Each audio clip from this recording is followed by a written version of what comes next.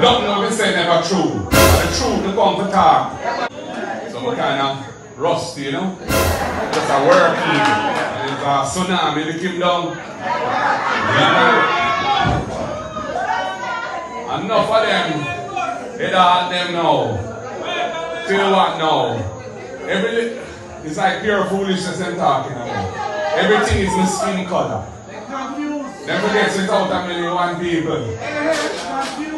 Born in Jamaica, born at UC, grew in Jamaica. Never worked anywhere other than Jamaica in my entire life. I'm here to serve the people of Jamaica, especially the masses of Jamaica who need a PNP government to look about the business of their country in a way that empowers them and protects them. What do you mean? They talk about citizenship and stand up on Duke Street on the whole wall and deliver the rest of the speech. I want to be a journalist was there. I never even have the mic, but the camera was on it and catch it and it audio clear and it go viral and everybody get to hear it. So in a business because we do it thing and we don't do nothing wrong there. So nothing we say never true. And the truth will come to talk. Yeah man. The truth is our offense, whatever I say. So comrades, we have enough work to do now when we come back into government in a man. When we see the way the country run, when we see the failing school system, when we see the youth them are going away on the road around school, violence and attitudes not there.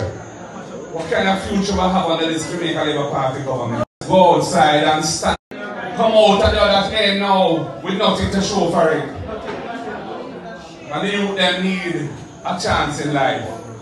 We have to start our education system, starting from the early childhood and primary school, so that the next generation is a better generation than this generation. And the youth them on the corner who are struggling and shuffle, we have to do something for the youth them too. We have our program to help them to go on the right path, to be good citizens of Jamaica, so they don't have to create the mayhem and the violence that the people running from and that give Jamaica bad name all over the world.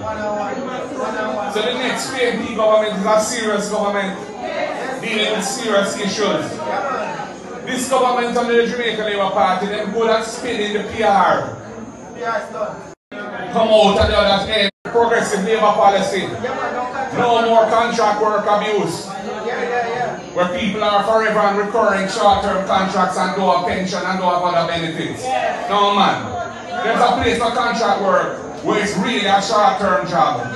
And the person is really an expert in what they're doing and they're providing a contract service. But for many, many workers, it's just a farce, it's just a facade to deny them of certain benefits and privileges that they're entitled to under the law. We're going to fix that too.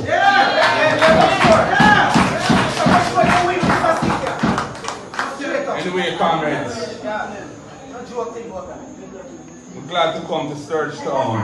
Glad to come to Sturgetown. It's the first conference I'm coming to for the season.